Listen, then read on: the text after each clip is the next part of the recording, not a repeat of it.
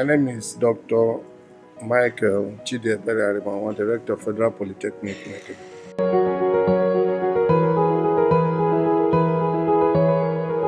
Yes, thank you very much. My drive has been the desire to make impact, the desire to make a difference, the desire to take the institution to higher level, the desire to make sure that I leave footprints on the sands of time, and the desire to ensure that both staff and students experience a benefit from my coming as the Chief Executive. These things have been the propelling force, enabling me to take decisions that will turn the institution around.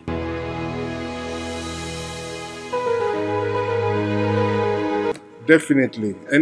I graduated from here myself, and I have worked in companies where we have German engineers, American engineers, engineers from the UK, and believe me, I didn't feel inferior among them. So anybody graduating from this place is equipped, especially with the level of infrastructure and equipment that we are providing through the assistance of TED Fund and other sources. Our students are ready to go. They are available for employment, and I'm sure that they will make us proud. In fact, they have been making us proud. Our students have been making us proud wherever they find themselves, whether from engineering or from accounting or from banking and finance or from architecture or from any part of the institution. Our students are among the best.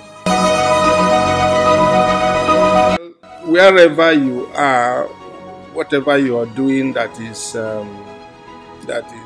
changing the status quo, there is bound to be some challenges.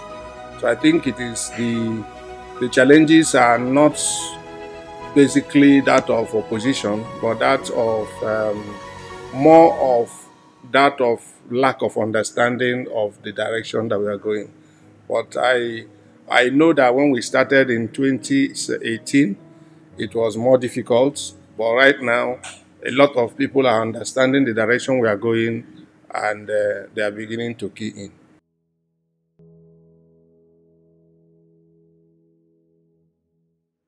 Definitely, I from the very beginning, I drew up a roadmap. I drew up what I wanted to do. I told the members of management and even the governing council when I attended the interview that my intention was to create visibility, not just for myself, but for the institution and for even staff of the institution, to make the institution more visible.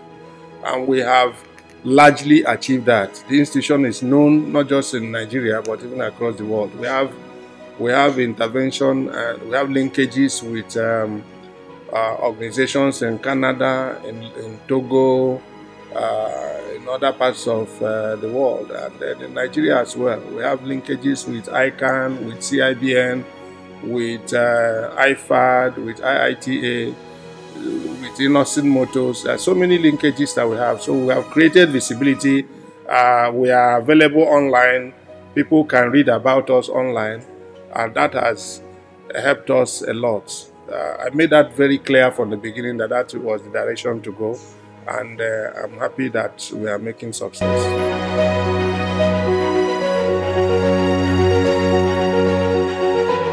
Definitely, the challenges that we have are that of funding. The ideas that we have, believe me, we have so many ideas that are yet to be implemented because largely due to lack of funds.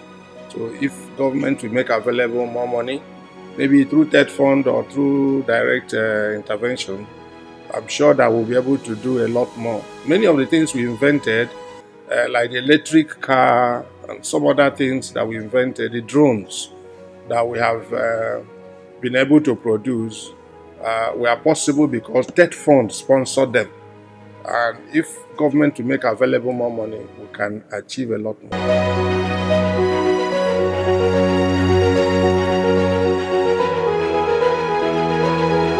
Yes, academic staff union. I think that the biggest problem with the issue of strikes among unions is that they reach an agreement with the federal government, and at a point of implementation, that agreement is not done. That's the biggest problem. Whether it is ASUP, Academic Staff Union of Polytechnics, or ASU, that of the university, or NASU, or SANIP, whichever one it is.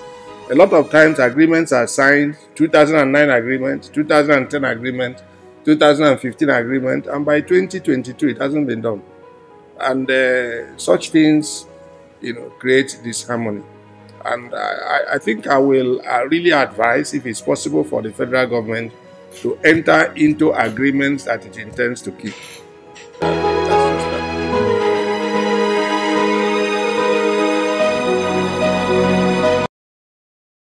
Yes, we are very peaceful students, peaceful staff, peaceful management, peaceful governing council. The reason is simple: we are focused. When you have a lot on your table, when you have a lot on your plates, you are not distracted. A lot of times, people are distracted because they don't have much to do. We have a lot of things to do. In fact, every time I give my staff assignment, I tell them, they say, sometimes they ask me, when do you want this thing to be done? I will say, jokingly, I will say yesterday. I want it already done.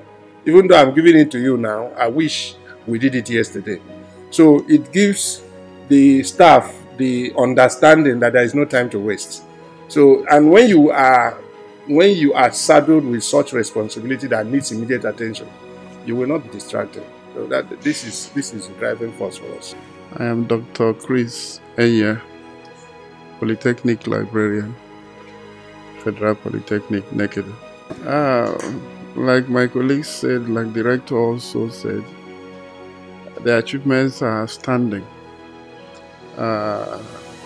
We may not mention all of them within the last 4 years, even though, as you may have heard, COVID took part of the period of almost 4 years. A lot of things have been done. You mentioned linkages. We have linkage also with Nigerian Society of Engineers. We have linkage with the West African Fisheries Association. We are producing top quality fishes through that linkage. There are many other things that have been done, building setup, and lecturers now have comfortable offices. So if you move around the campus, you'll find new buildings, you'll find good reading environment. If you also move around the compound, currently, you'll find that the company is installing a network system so that our access to the net will be easier for lecturers and for our students. I will believe it's a project that will be sustained for the next 50 years. And this is an era of technology. So he's having the mind of Federal Polytechnic Nekede in a futuristic balance. So in the next 50 years, going to 100 years, you will find this institution ranking among the best polytechnics in Africa. Right now, we rank favorably in Nigeria. And by the time we finish with the network system ranking, we go up. Currently, we are ranked outside Nigeria. And we believe we will improve in ranking. There will be more structures in place. And then that will be for the institution for the better. I believe that when he leaves office, after some time, he will have cause to reflect on his activities, and the future will be kind to him.